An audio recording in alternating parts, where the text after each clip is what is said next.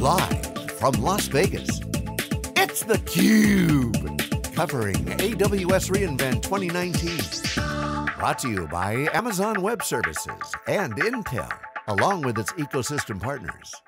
Welcome back to Las Vegas, everybody watching theCUBE. We go out to the events and we extract the signal from the noise. My name is Dave Vellante, and I'm excited to have Veeam on the program.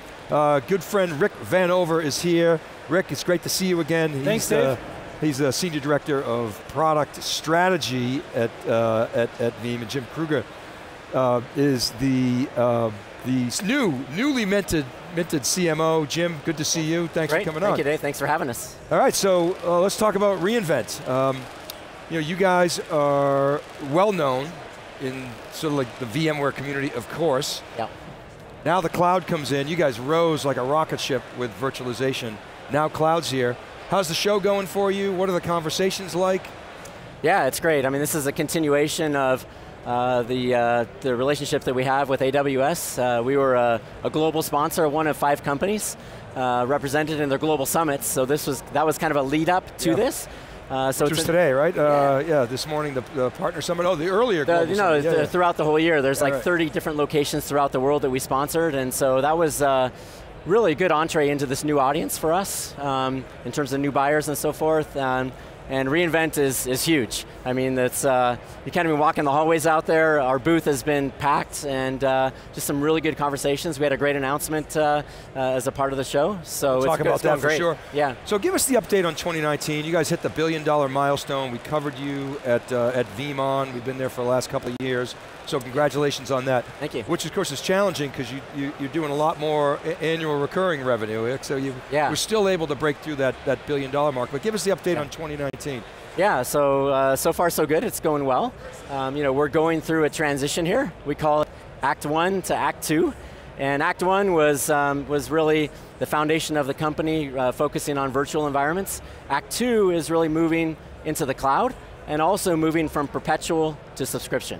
And so we're going through that transition as we speak, and we're finding really good success. We're really letting the market dictate that transition. We're not really forcing things on customers, but we had a really good Q3. We grew our annual recurring revenue by 24%. Our enterprise business is actually the fastest growing business within Veeam. It's growing grew 20% year over year. And our alliances are really on fire. Year over year for our alliances, for our resellers, we have 4 of them, grew 92%. So we're outgrowing the market significantly, continuing to gain market share. We're still #1 in Europe and #4 globally, but catching up quick. So Rick, I always, when I first was introduced to Veeam, I think it was at some VMUG somewhere, like, it's an interesting name, who are these guys? And then saw you guys take off, and it coincided with a big simplification theme, and better resource allocation. We had all this wasted server capacity. But the problem was when we consolidated all those servers, we now had less utilization or less capacity to drive things like backup, which was a compute hungry workload. You guys figured that out from a product standpoint. You simplified things and you took off. So check, great job. Now there's cloud. So what's different about cloud? You guys have some announcements. What are you doing to sort of take advantage of the cloud? Well, so our cloud journey, Dave, is starting, but it's actually evolving from some technologies that have been out for a while. So actually earlier this year, this isn't new, but we implemented a technology that puts data into the cloud, which is kind of a very important first step. Backup data into the cloud, very transparent, very easy to do with Veeam. But everything's different in the cloud. I think the plumbing's different, the use cases are different, the expectations of customers are different. So when we look at how we're going to go into a market from a product standpoint, my team works with Jim's team as well as the product management team on this very, very purposefully. But the thought is, we need to put in the right platform and the right capabilities for the cloud. So that's the big news today here at AWS reInvent, and yesterday we had a great session today where we showed off the new product, Veeam Backup for AWS. And we have been through a lot of iterations on how we're going to get to this milestone, and I'm really stoked that it was available for this event, live in the marketplace. And I think about why we're going to go with this new product now this way. Ratmir, our co-founder, likes to say he wants to capture the hearts and minds of IT pros. And this product will do it. File level recovery, free edition, easy, it just works. Whatever you want to say, we've got it in this product. So I'm really hoping that this will be the year of an additional disruption as we kick off Act 2 that Jim mentioned. You guys have always been feature rich. I've been sharing with you, our audience, the spending data that I have access to. And when you look at it, and you look at spending momentum, you know, it shows some of the new guys, obviously wouldn't be surprised, right? You're seeing some people experimenting and okay, that's cool, and then some of the legacy guys you see sort of, you know, they're hanging on to the install base. Veeam, interestingly, is right there with the leaders, but really consistent spending momentum for, you know, years.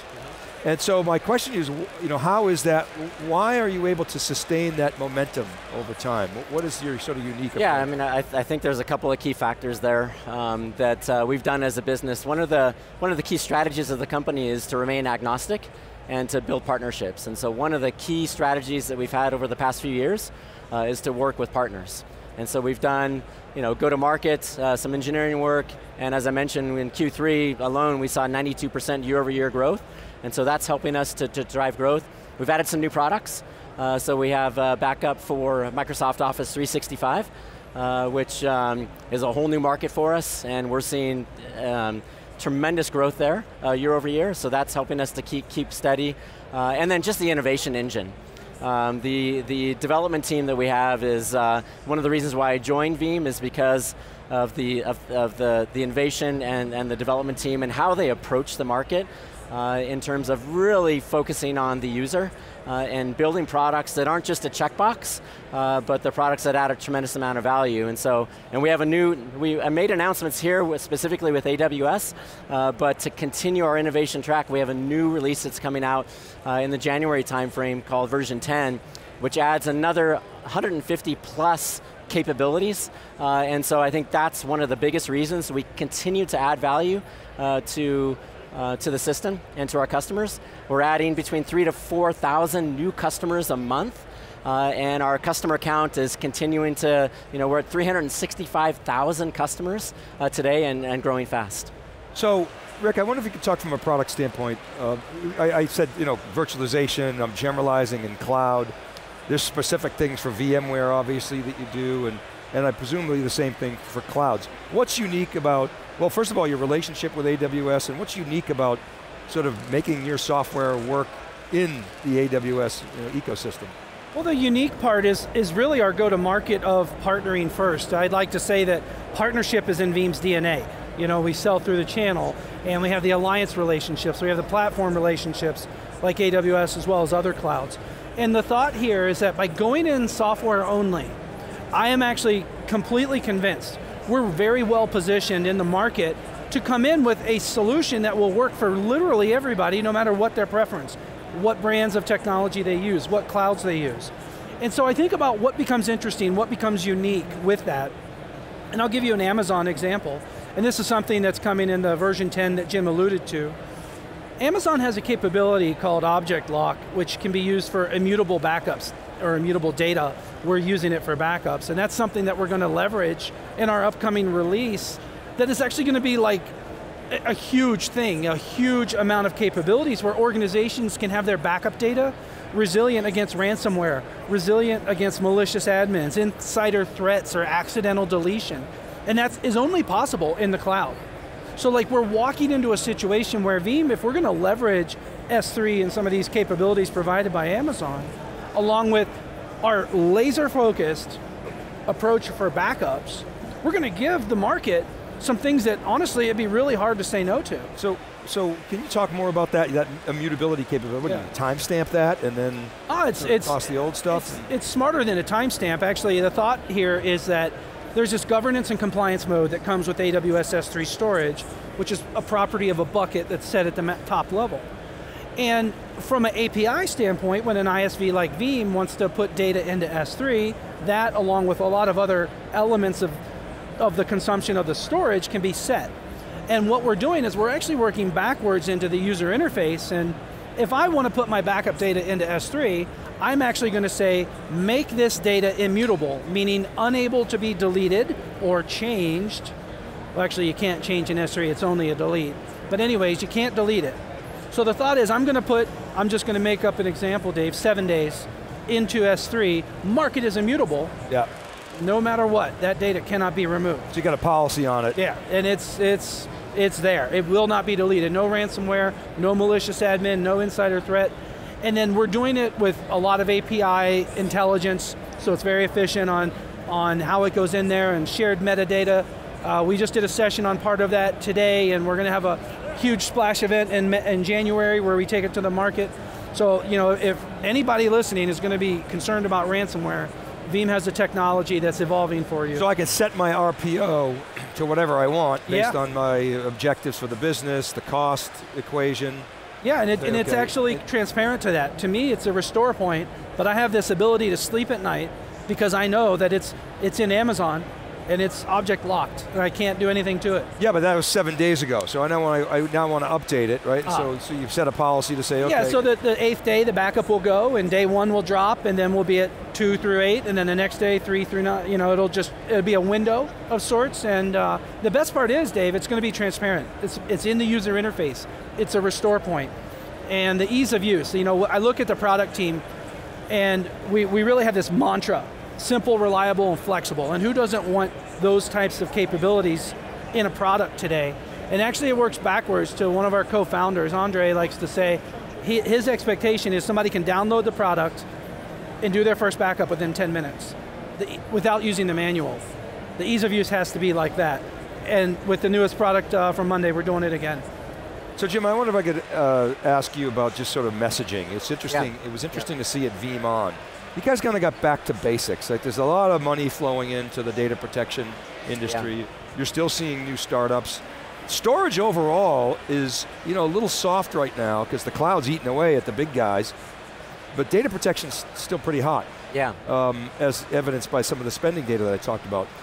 A lot of guys talking about data management. You talk about data management too, but you got back to the basics at Veeam On. You talked about, it starts with backup. Yeah. I wonder if you could talk about that messaging and then how that does relate to some of the, new use cases. And you mentioned some, but what's your point of view there? Yeah, so that is a key initiative for us in 2020 is to shift from kind of the pure speeds and feeds and features and talk more about use cases. So you'll see that come out kind of across our portfolio.